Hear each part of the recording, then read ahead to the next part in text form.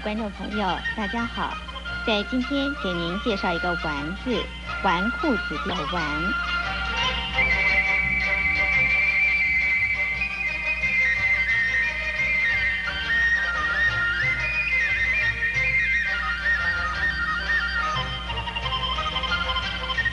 纨这个字的国语注音是“纨”，二声“完”，乌安完，二声“完”。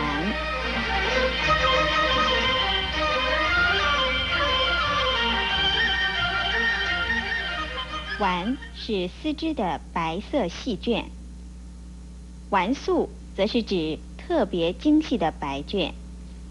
如班婕妤《怨歌行》一开头就说：“新列齐纨素，皎洁如霜雪。”意思是，刚刚剪裁开的齐国精细白绢，它洁白的简直像霜跟雪一样。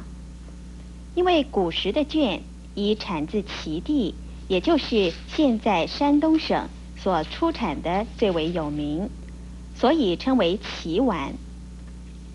纨扇是一种很轻细的绢所做成的扇子，因为它多是圆形，所以呢又称为团扇。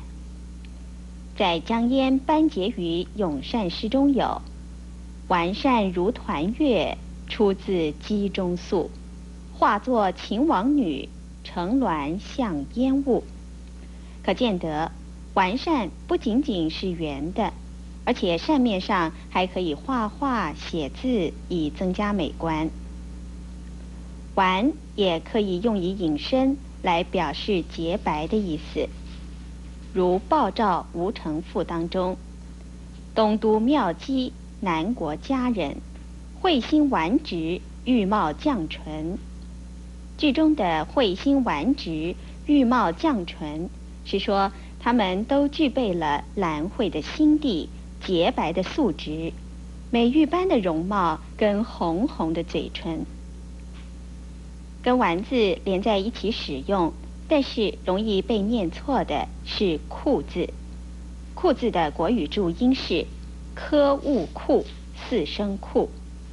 裤就是裤子，本来是密布的裤子，现在是多写成了衣布的裤子了。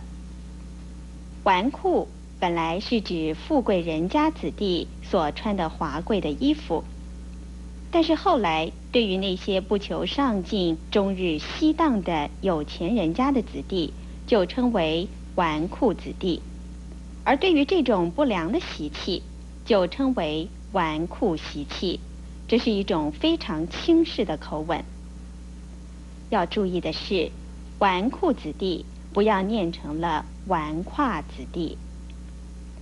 今天节目就介绍到这儿了，非常谢谢您的收看，明天再见。